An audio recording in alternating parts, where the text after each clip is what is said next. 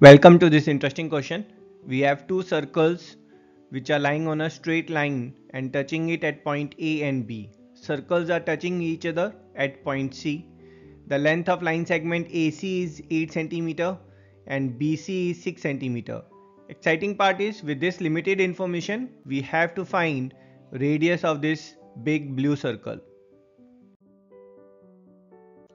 Let's check the solution. We'll solve it in two parts, whereby first part will find the length of AB and second part will find the radius of the circle.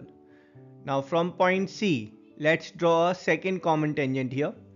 Now with respect to this blue circle, from point D, two tangents DA and DC are drawn. By theorem they will be equal in length. And with respect to brown circle, DC and DB are the two tangents, they will be equal in length, or D is the midpoint of tangent AB. Now if this angle is alpha, then in triangle ADC, it's an isosceles triangle, so this angle here, that will also be alpha degree.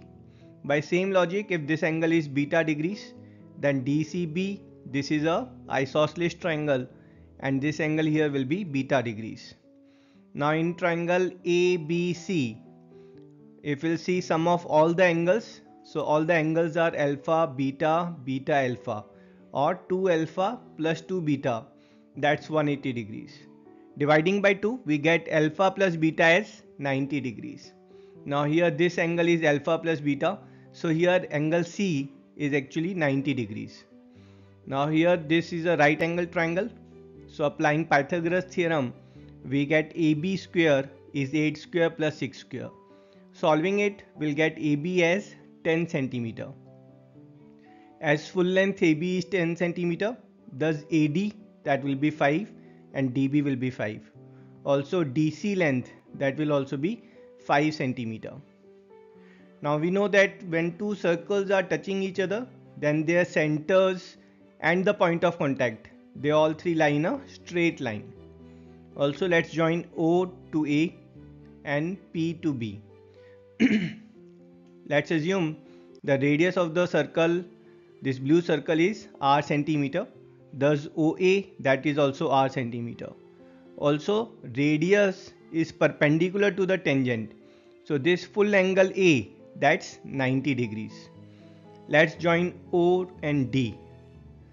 Now in right angle triangle OAD, applying Pythagoras theorem, so we'll get this length of hypotenuse as square root of r square plus 5 square.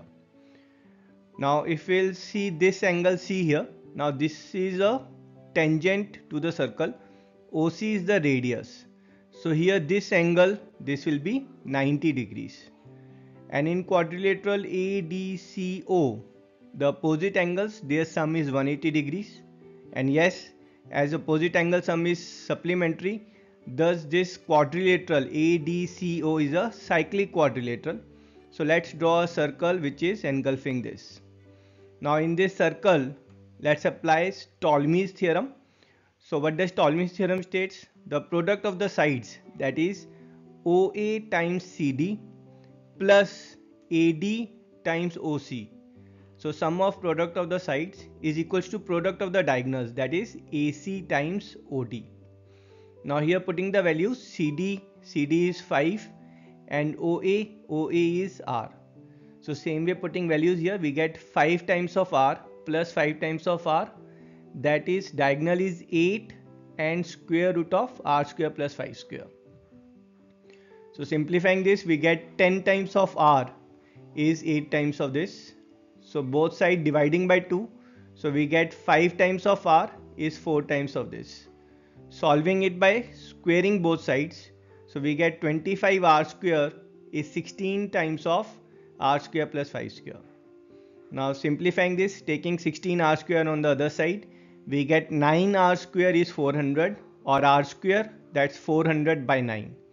Taking square root, we get R as 20 upon 3 centimeter, or R is 6.67 centimeter, and that's our answer. I hope you enjoyed the solution. I will see you in next video. Till then, tata, bye bye.